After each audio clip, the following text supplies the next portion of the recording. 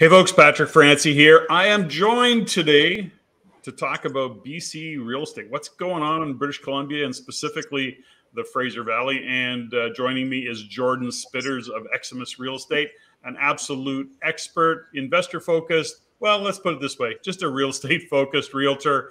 And Jordon, thanks for joining us and kind of giving us some in the trenches updates on what's happening in British Columbia overall. But I know your backyard is Fraser Valley. You like to talk about it. But why don't we start? So first off, welcome. Thank you. Thanks for having me.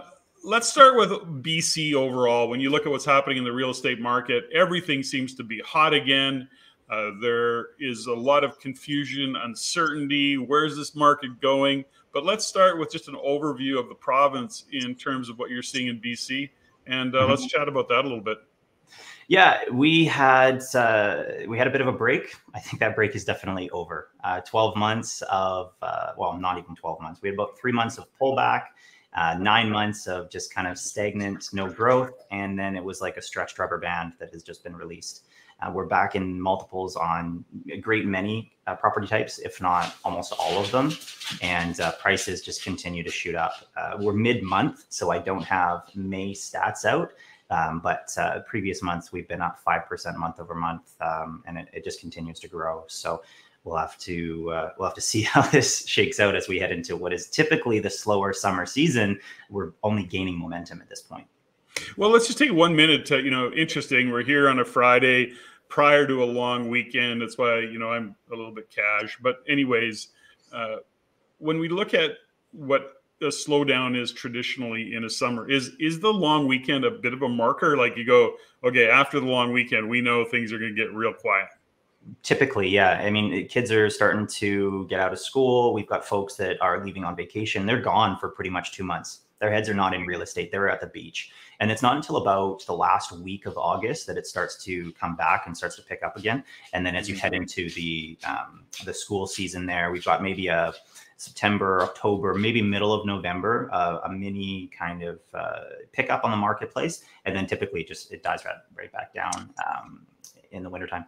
Well, let's talk a little bit about strategy, because I like to talk about investment real estate. I know you do it all, but as a potential buyer, as an investor, I would think that in the off season, there may be some deals out there in terms of motivated vendors who are going, I need to get rid of this property. Or is the market just so hot there is no motivated vendors out there anymore? They're just doing what they do, and they're not worried about selling. Kind of give me a feel for it. Yeah, well, traditionally, absolutely. The winter and the summer markets were great opportunities to go out and snag deals. The folks that are listed at that time are not because they have a whim and they just wanted to list. They're there because they need a job done. So, they're motivated. I mean, other people have clued into that fact. So there's motivated buyers out at the same time, but generally you can get good deals. If we stay the low inventory situation that we're in now with folks fighting over properties, I don't know if there's going to be as many deals to be had this summer season. It's going to really depend on how this shakes out as far as inventory and whether or not the buyers, pack up and leave for the summertime as well. So still a little too early to tell. Yeah. But overall, I mean, inventory's kind of light, but you are seeing opportunities within the Fraser Valley. When I look at what's happening in the Fraser Valley, there seems to be a lot of optimism in the real estate world.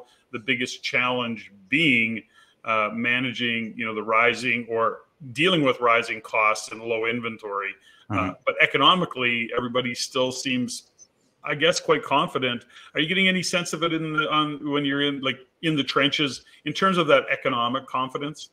Absolutely. I mean, we went from having a very, very slow year to the phone starting to ring significantly more. Buyers that had said, I have no interest in real estate are now coming back into the fold. Sellers that have been told that it's not a good time to sell are now starting to understand that, yeah, actually it is. It turns out the sky is not in fact falling, and the number of people that needed housing hasn't changed.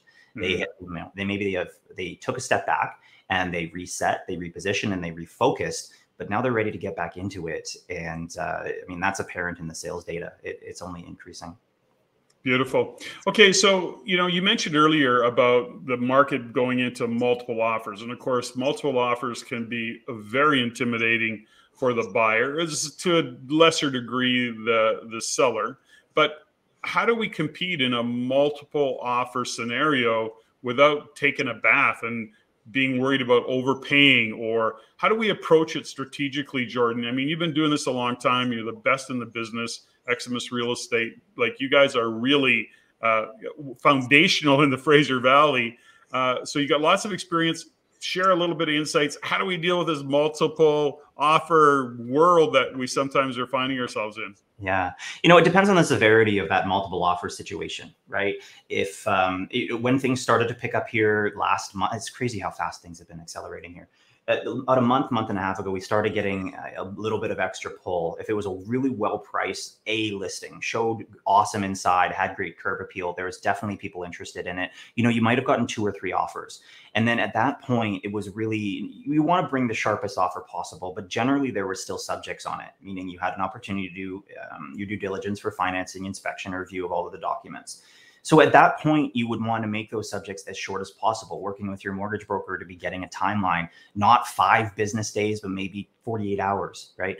Having that offer tailored to those sellers as well, finding out what their specific dates are, what are their expectations, having a really open line of communication with that seller and that seller's agent is definitely beneficial. In those situations, you can have a much sharper offer and still have an opportunity to win. Today, depending on the properties, I lost in multiples against 25 other bids on Tuesday, excuse me.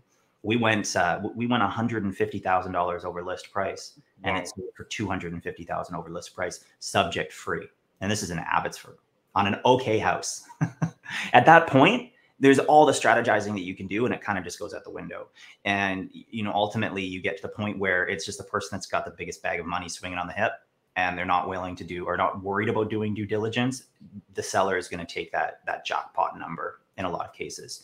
So if you've got, a whole army of people that you're fighting against on these properties, there's only so much you can do as far as strategy. And at that point, I would say, why are we even looking at this place? You're going to spend $100,000 more than you really should on it anyway. Why don't we go and find that overpriced house that's been sitting there for 3 months that everyone is ignoring because none of the agents actually want to do any work? Let's go negotiate them down to a much better number than if fighting against these 25 other people to overpay on this house.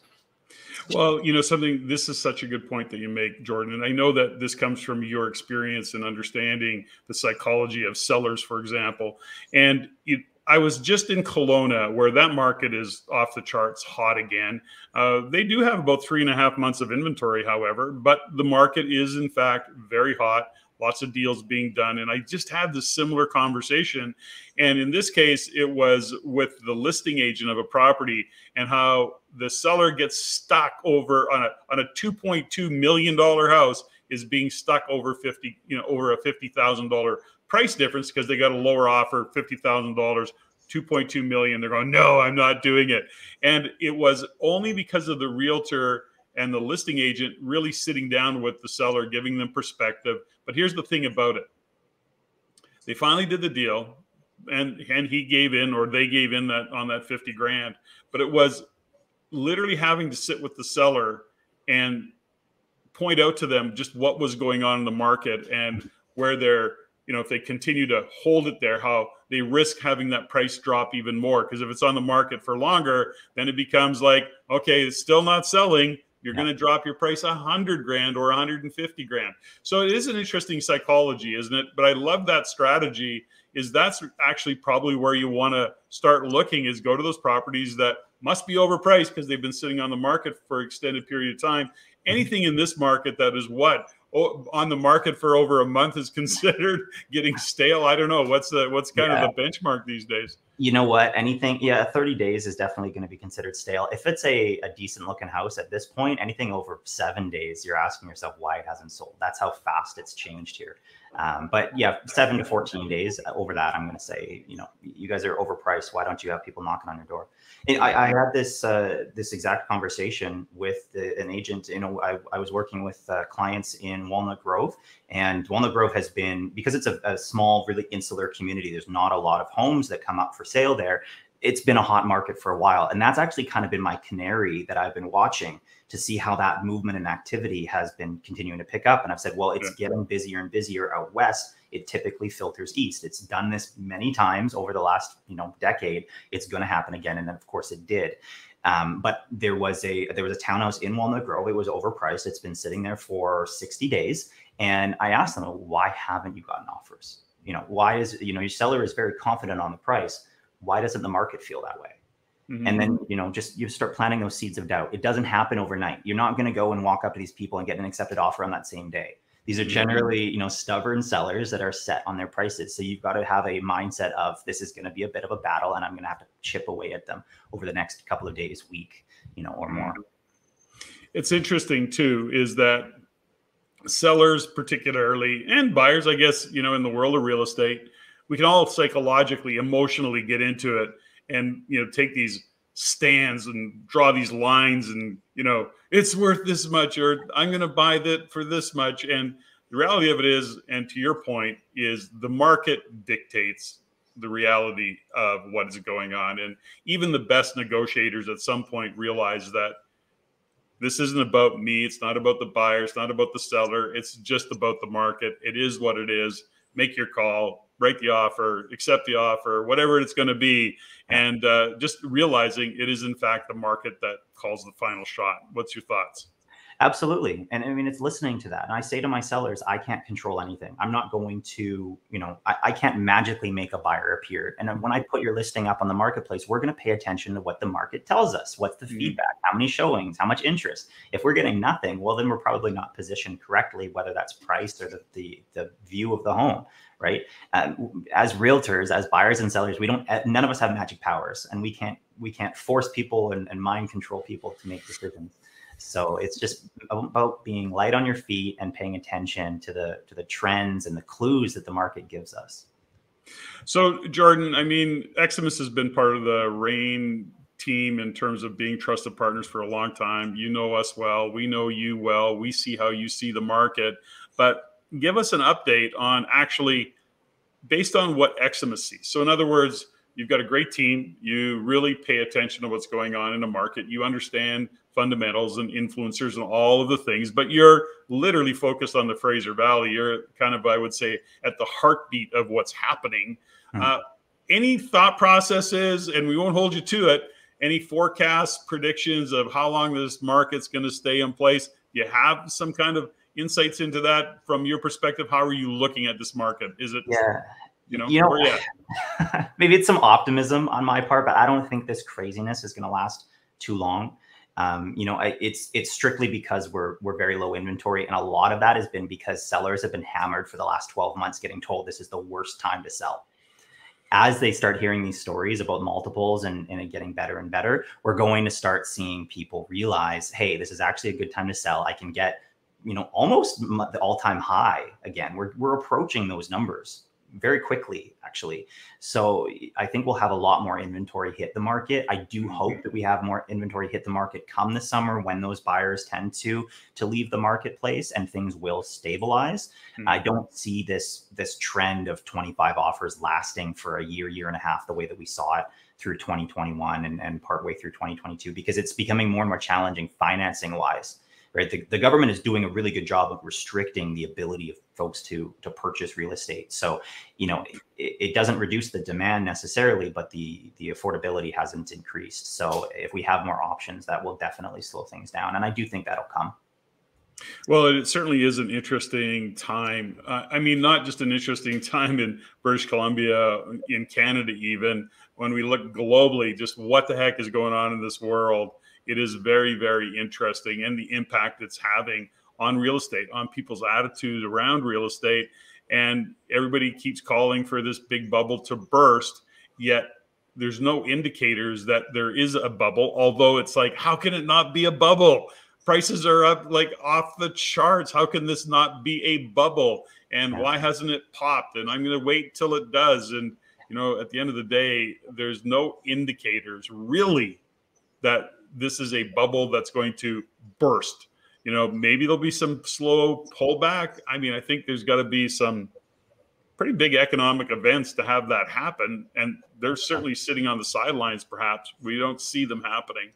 But, anyways, I look at this market, and Jordan, I still am such a huge believer in real estate as being part of a financial plan from an investment point of view. I think from a home point of view, if you're buying a home, you're going to be in it for years to come. Really, it doesn't matter. It really doesn't matter. If you buy right in terms of the best you can, look after yourself in terms of what you can afford from a mortgage perspective, I think you're going to do exceptionally well. So, Jordan, anything that you would like to add as we kind of roll this and close this out? Yeah, I mean, I think you touched on it, right? Investing here is traditionally been an incredibly safe choice.